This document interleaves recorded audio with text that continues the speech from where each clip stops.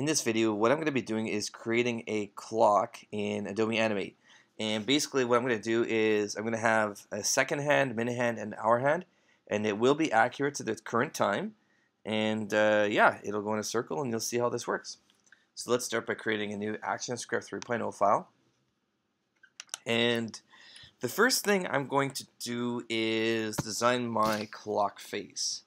So let's go to Insert New Symbol, and let's call it Clock Face. And we're going to make sure that it's a movie clip, not a button. Okay, for me it was a button, so make sure it's movie clip. Click OK.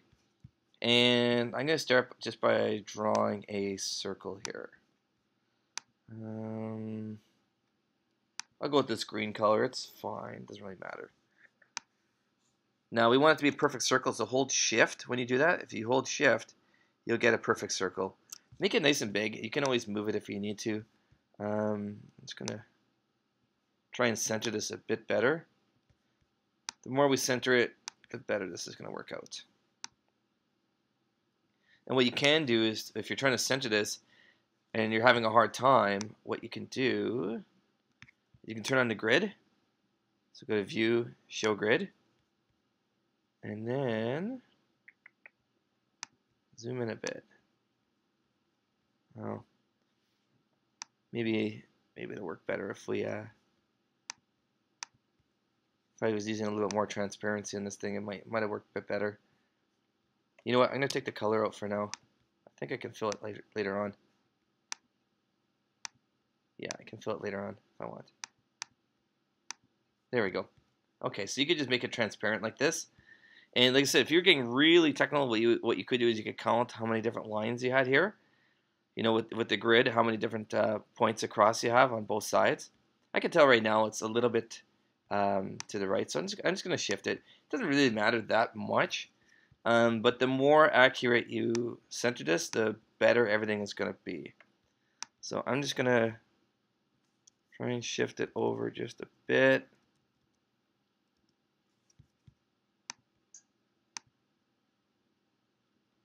Okay, that's pretty much centered. I'm just going to have to... Yeah, I'm just trying to make these as close as possible.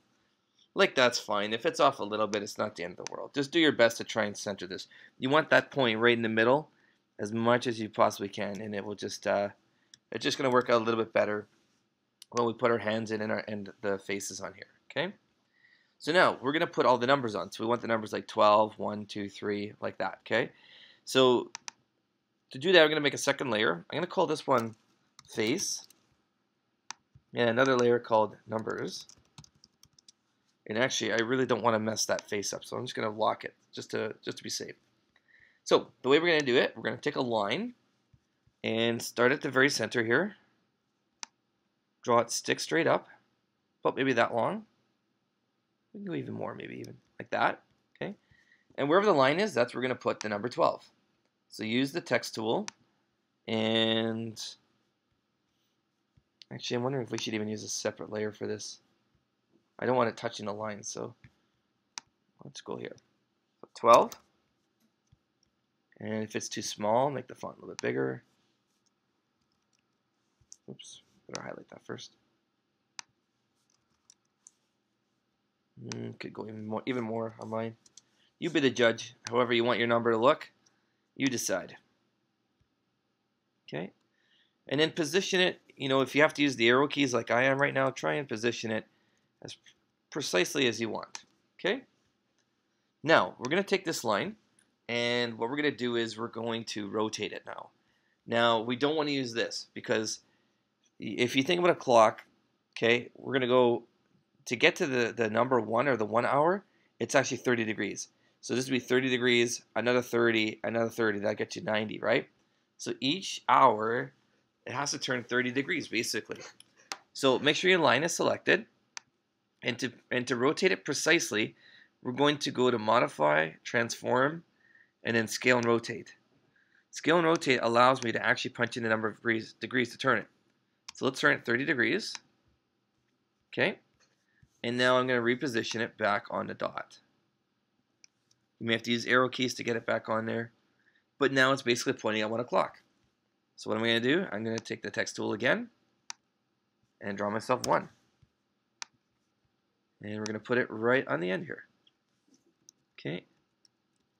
And again, just sort of be a judge. Try and get it as close to, make it even like that, how far away from the edge you are on both of them. We're just going to keep going with the same process. Take this, modify it again, rotate it again, another 30 degrees, and then reposition this thing. It's like that. That's where 2 o'clock is. So just keep doing this. It's going to take me a minute to complete my clock. Okay. And we're just going to continue going. Just keep going.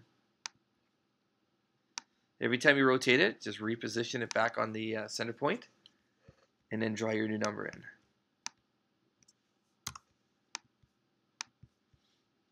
Now again, what I'm doing is I'm just using plain black text for my numbers. Obviously, you want to make it more interesting than that. You know, I would pick something more interesting. I'm just doing a very, very quick job here just to show you how this works. Rotate again.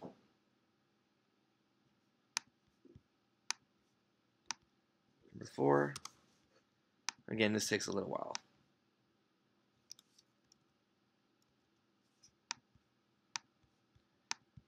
Modify. Just gonna rotate another 30 degrees.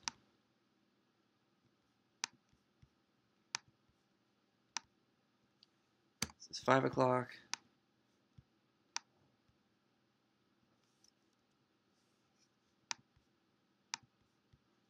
Okay. And just keep going here.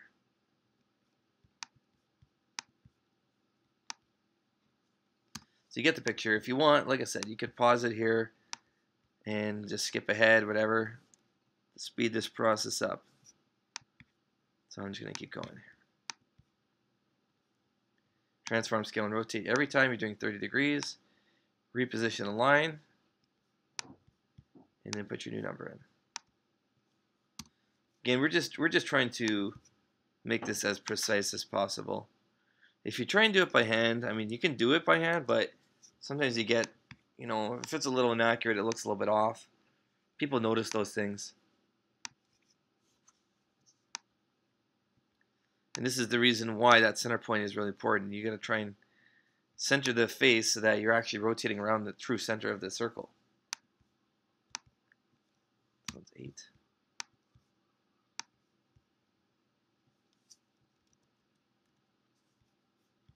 Okay. Almost done. Transform, scale, and rotate. Let's get to 9 o'clock.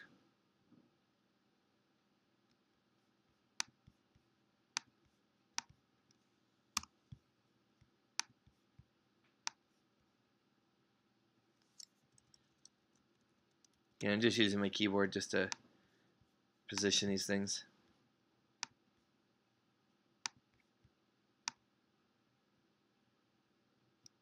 Okay. 2 more, 10 and 11. So there's 10.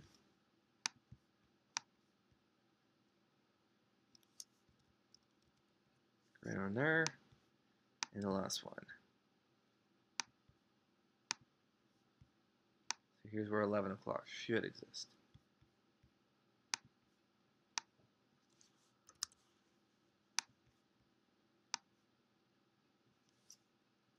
Alright. It's pretty good. So once you're done that, I'm just going to delete the line. I don't need it anymore. So now all of my numbers are on here. Okay. They're on a separate layer, which is really good. And actually, I left them all as text. So I could change these. I could change the font if I wanted, or the color or anything like that, which is kind of nice. I like having that flexibility. So I'm going to leave it. But for now, I'm just going to lock both these. So I don't want to mess these up. Okay. Once you're done that, we're going to go back to scene 1. And we're going to leave the clock face as it is. Let's insert a new symbol. And let's call this thing hour hand. Actually, no, we'll do the second hand first. Do the second hand first. And it will be a movie clip. So leave it like that, movie clip. Click OK. Now the second hand, if you picture like a clock, the second hand usually is the longest and it's the skinniest usually. So I'm going to do my second hand as like a red line. I'm going to make it longer and skinnier than the other ones. And for stroke, 1 is pretty thin. Let's go with maybe 3. And go right to the center point here. Stick straight up, just like that. Okay? Now, we're going to have to put some code on this thing. So this is the layer 1 is what contains my my image, like the actual hand itself, but I want code on it. So to put code on it, I'm going to create a new layer. This new layer, I'm going to call it code. And on the first frame right here, I'm going to right click and go to actions. Now the code we're going to put in here is this. So here's what I want you to type. Type in a comment first and say this is the second hand code. And we're going to put var my date colon date equals new date bracket semicolon. So what that's doing is it's creating a variable called my date that is of type date, so it's a date object. And when you say equals new date, what that's doing is it's actually creating a copy of the date object. So I have this thing now called my date that is a date object that I can work with. And the idea here is we're going to use the current seconds to figure out how far to rotate the hand. Right now it points 6 straight up. Here's the code we're going to use. This dot rotation equals 6 times my date dot seconds. Again, don't get too hung up on the math of how this works, but you should realize a few things. The function called this, when I say the word this, what it's referring to is the current object. Now this code is within the second hand. So when you say this, it's referring to the second hand. Rotation is just a property that I can change. So I can change its rotation using code. So if I have a rotation of 90, that should be, turn 90 degrees basically, right? So what it does is it takes 6 and it multiplies by the number of seconds. So at 10 seconds, it multiplies 6 times 10, which is 60. So 60 degrees, right? So 0 is stick straight up. And then when you get to the end, you got 60 seconds, right? 60 times 6 gives you 360. So the most it could be is 360 essentially. So that's basically what it does. Let's see if it actually, well, it's not going to work yet. I have to add one more piece of code. I need one more frame right here, okay? On frame 2, I'm going to insert a blank keyframe. And I'm going to right click and put code on this thing as well. Put actions on it. Now there's a new function I'm going to show you here. It's called go to and play bracket 1. Okay. What this does is it tells Adobe Animate when I get to this particular frame, this is frame number 2, it's this blank frame right here, I want it to go to and play 1. So it goes back to frame 1. So it'll go to 2 and then back to frame 1. Go to 2 and back to frame 1. It's almost like a looping mechanism. Okay. So each time it'll go here and it'll rotate it again and go here and rotate it again. That's the point of this. Okay. Now the only thing to be careful with is frame 1 I can see the hand, but frame 2 I can't. If I leave it like this, it's gonna just glitch out. It's gonna be like blinking on and off constantly. We don't want it to look like that. So right below it, right here on this empty frame, right click and insert. Don't insert a keyframe, insert just a frame. Okay, if you insert a frame, then that picture just sort of stays here. It's not. You don't need a keyframe for this one. Okay, so let's try this out and see if it actually works. I'm just going to drag the second hand on the screen right in the middle here, and it should tick away as the seconds go. Yep, and it's rotating around its bottom point, so it absolutely is working exactly as I expect. All right, let's take that off the screen. I don't need it right now. We're going to insert a new symbol. Let's call it minute hand.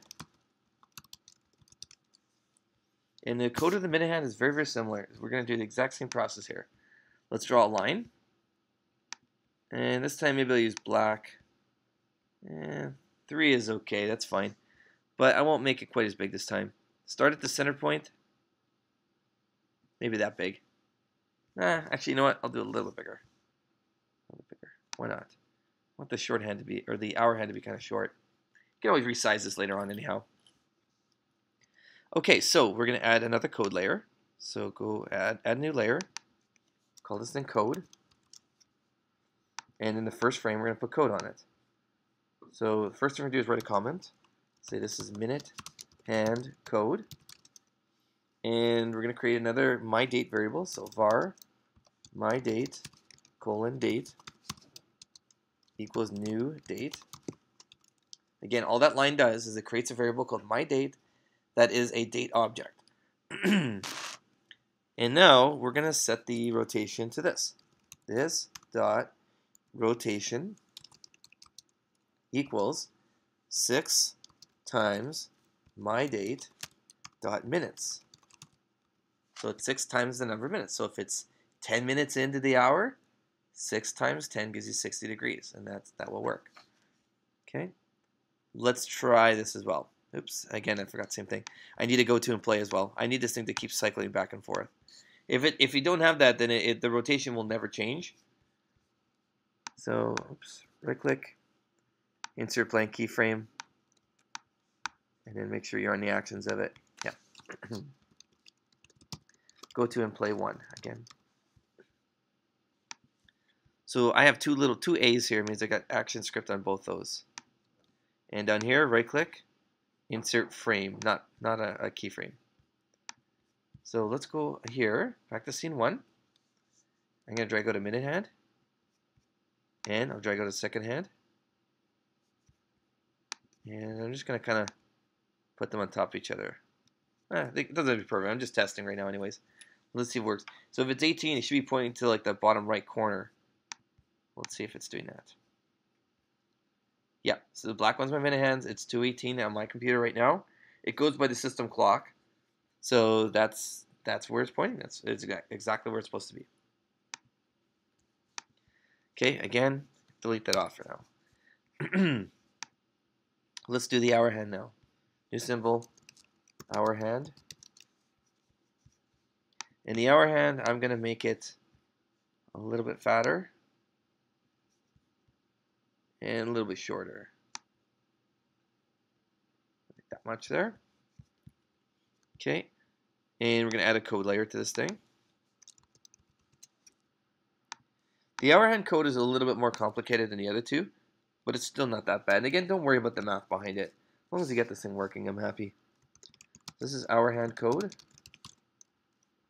And we're going to say var myDate colon date equals new date.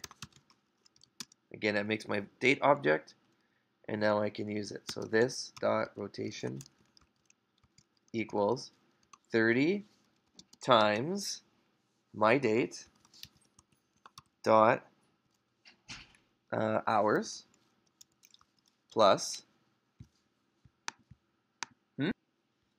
Okay, so we're going to go 30 times myDate dot hours plus myDate dot minutes divided by 2.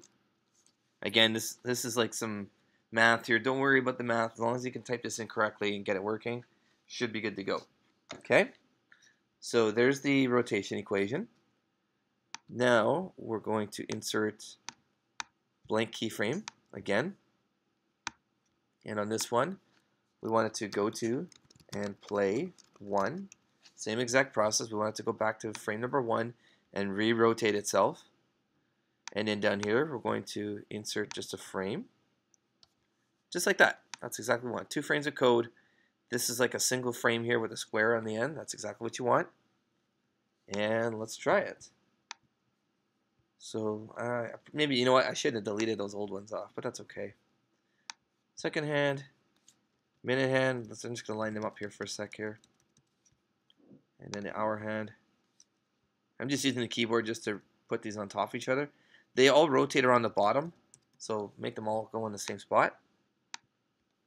Let's see. It looks like it's working. So this is 2 o'clock, 2:20, and it's got a second hand. All right, let's put everything together. Let's put it all on the clock now. So I'm going to get rid of this off my screen. And let's go to the clock face. We're going to add some more layers. Let's add a layer for hour hand. And let's go ahead and throw the hour hand on here. Put it right in the middle, right on that little marker there. Okay.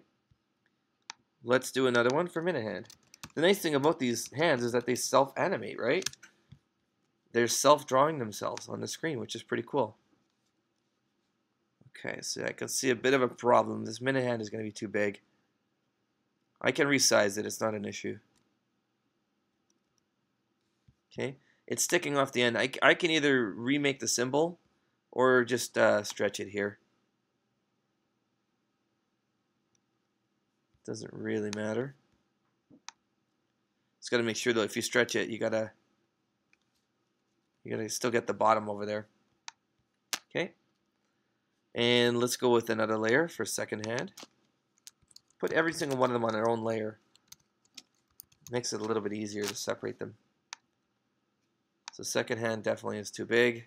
I'm just going to resize it before I do anything. Okay, so just resize this how you need here. Let's see. I might have made that too small. That's okay though. Again, just use your keyboard, line these up nicely. And that should be okay. These are all self-drawing. So let's go back to scene 1 and drag a clock onto the screen. Okay, now the clock itself is actually too big. So we got two options here. We can shrink the clock or we can make the stage a little bit bigger. Let me show you that. So all you gotta do is right click and go to document. And this is the stage right now. We can change the size. So 550 is too small. Let's go 800 pixels by, I don't know, 700 pixels. There you go. So let's hope and pray it works. There we go. So it is 226 on my computer, and it is 226 on the screen here. So actually, there's way too much down here, eh? I did see an option. What was match contents? Let's try that. Ooh, nice. Okay, so it makes the window just big enough. Perfect. Yeah, so here we go. I mean, this is my working clock. It works perfectly. The only thing that sometimes happens is if these aren't perfectly lined up, see how that's like a little bump that sticks out almost? There is a way of hiding that. It's pretty easy. All you do is go into your clock, and you can add another layer and just call it dot. And just draw yourself like a little, like a tiny black circle like this or something. Make sure it's on the dot layer though, so I have it on the dot layer. It's on the very top. And all I'm going to do is just put that on the top and center it. And it just sort of covers up anything that might sort of look a bit funny. Let's try it again, see if that looks any better. There you go. So it hides a little imperfection. That's what the dot is for. Now you can do even more interesting things. Like what I've seen people do is put like a little interesting little design in the end of the second hand and have it self-animating. I'll show you how to do that very, very quickly here. So what I'm going to do is I'm going to create a new symbol. And I'm going to call it second hand tip. Make sure it's a movie clip. And what I'm going to do is draw myself, how about an octagon? Let's use this thing here. Go to options. We're going to do an 8-sided shape. And we're going to fill it red. And we'll draw an octagon. Something like that. And then just center it as best you can. Doesn't have to be perfect, but something like that. Now, what I want this thing to do is I want it to rotate. So I'm going to right click, insert a keyframe, and I'm going to get it to rotate. Just pull it a little bit. Okay, and then right click, insert keyframe, rotate it a bit more. I'm hoping I'm not stretching it. It looks like it might be stretching it actually. Actually, it's not even that bad right now. So it looks like it's pretty much a full rotation already. You can play with this. Like I said, design it how you want. I'm just hitting enter to sort of preview what it looks like. It's up to you. Just make it look somewhat interesting. And then what I can do is I can go maybe to my second hand. And I can put that on the top here. That's way too big. So I'm going to just hold shift and shrink it a bit. Does that look? Perfect. All right. let's just see what it does. Ooh, looks a little... Oh, you know why? Because I stretched that thing earlier. That's going to look a little strange, but let's see what it looks like. It's spinning around. It's kind of weird. It went octagon because I had shrunk this thing originally. If I want to fix it up a bit better, what I'd have to do is make this line smaller on here.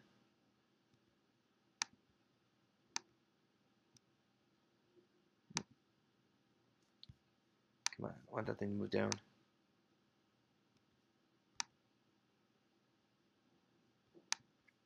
There we go. So I actually shrank the size of the sprite itself. And now I'll go back into the clock. Remove the second and just drag a new one out. Something doesn't need to be resized.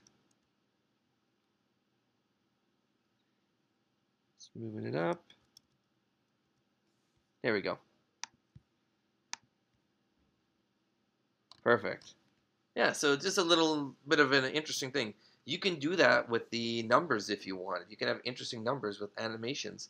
Like you can self-animate them, no problem. So it's kind of cool, you know? So anyways, this is the clock. And again, there's not really that much code. Each of these hands has basically 3 lines of code on each of them. And it's not too bad. Anyways, here's your clock in Adobe Animate.